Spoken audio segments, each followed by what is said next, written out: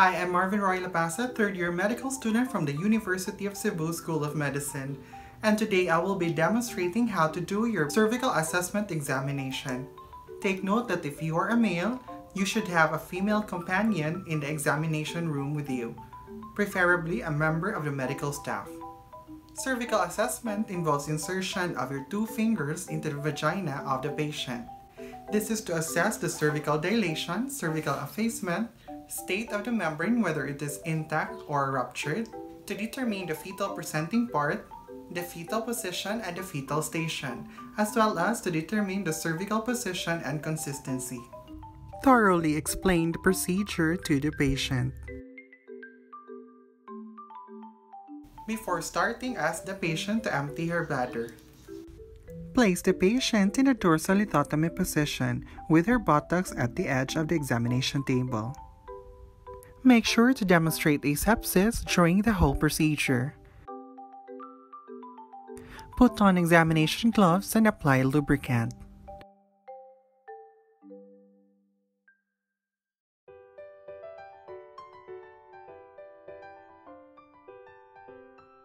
Extend the index and middle fingers and flex the ring and little fingers. Thumb should be pointing up. Separate the labia with your other hand. The labia can also be separated using the ring and little fingers of the examining hand. Insert the index and middle fingers of the examining hand carefully into the vagina. Determine the cervical dilatation. Cervical dilatation is determined by estimating the average diameter of the cervical opening by sweeping the examining fingers from the margin of the cervical opening on one side to that on the opposite side. The diameter traversed is estimated in centimeters. The cervix is said to be dilated fully when the diameter measures 10 centimeters. Now determine the cervical effacement.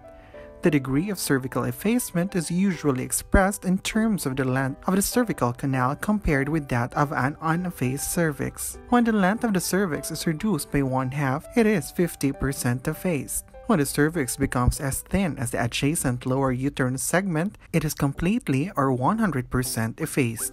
The position of the cervix is determined by the relation of the cervical os to the fetal head and is categorized as posterior, mid-position, or anterior. Determine the consistency of the cervix as soft, firm, or intermediate between the two. Determine the state of the membranes, whether intact or ruptured.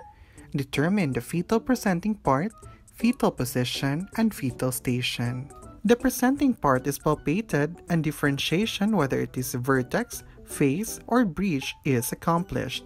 If the vertex is presenting, the fingers are directed posteriorly and then swept forward over the fetal head towards the symphysis pubis. The linear course of the sagittal suture is delineated. The position of the two fontanelles are ascertained. The fingers are passed to the most anterior extension of the sagittal suture, and the fontanelle examined is identified. Then, with a sweeping motion, the fingers are passed along the suture to the other end of the head until the other fontanelle is felt and differentiated. Identify the triangular-shaped posterior fontanelle and the diamond-shaped anterior fontanelle. The station or extent to which the presenting part has descended into the pelvis can also be established. Determine the location of the lowermost portion of the fetal head in relation to the ischial spines. Document and explain the findings to the patient and inform her what to expect after the procedure. Ask the patient for any questions or clarifications.